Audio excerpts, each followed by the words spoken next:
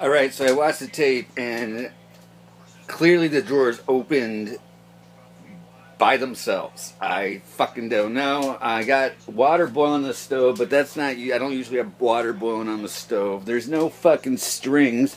There's no one in my fucking cupboard. I got a fucking hot water heater in there. It's fucking... There ain't nothing in there.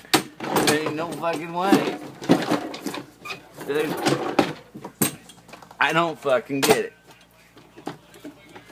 They don't even... It's not even... I guess they slide out easy, but it happens in the middle of the night, it happens during the day. It's like whenever I leave or fucking I'm not home, whatever, I don't know. If you fucking have an idea of what the fuck's going on, let me know, because I don't want to say it's ghosts, because for one thing, my girlfriend will fucking lose her mind and I won't sleep all night because she'll fucking be up all night, so I'm not going to even show her this shit. But yeah, fucking...